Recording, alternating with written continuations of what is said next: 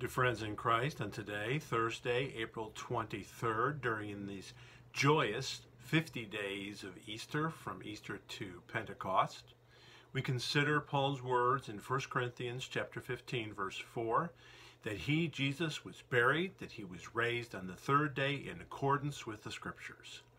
All through the book of Acts, the apostles bear testimony to the resurrection of Jesus on the third day. In Acts chapter 10, we are witnesses of all that he did both in the country of the Jews and in Jerusalem. They put him to death by hanging him on a tree, but God raised him on the third day and made him to appear, not to all the people, but to us who had been chosen by God as witnesses, who ate and drank with him after he rose from the dead. And he commanded us to preach to the people and to testify that he is the one appointed by God to be judge of the living and the dead. To him all the prophets bear witness that everyone who believes in him receives forgiveness of sins through his name. We rejoice that Christ crucified, buried, was raised on the third day. All of the Scriptures bear testimony to Christ and his resurrection.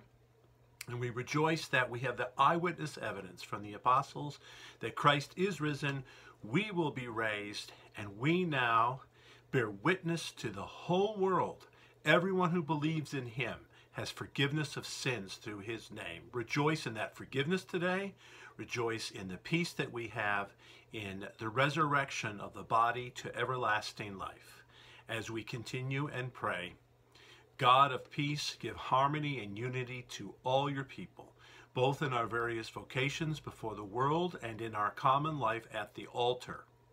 Help us to receive with repentance and joy the gift of Christ's body and blood in the blessed communion, that we may be strengthened in faith and enjoy the gift of a clear conscience through the forgiveness of sins. Lord, in your mercy, hear our prayer. God of hope, be with those who are ill or sick from this epidemic or from any form of disease. Be with those who grieve the loss of those whom they love. Point them to the promise of the resurrection and the gift of everlasting life to all who die in Christ. Deliver us from the distractions of things that do not matter, that we may focus on the needful things of your word and sacraments, and so be found faithful when our Lord returns in his glory. Lord, in your mercy, hear our prayer. All these things and everything else we need, let us pray to the Lord, in the name of Jesus Christ, his Son, our Lord, who lives and reigns with the Father and the Holy Spirit. Amen. Rejoice, the Lord is risen indeed. Hallelujah. Enjoy this beautiful, sunny spring day. To God be all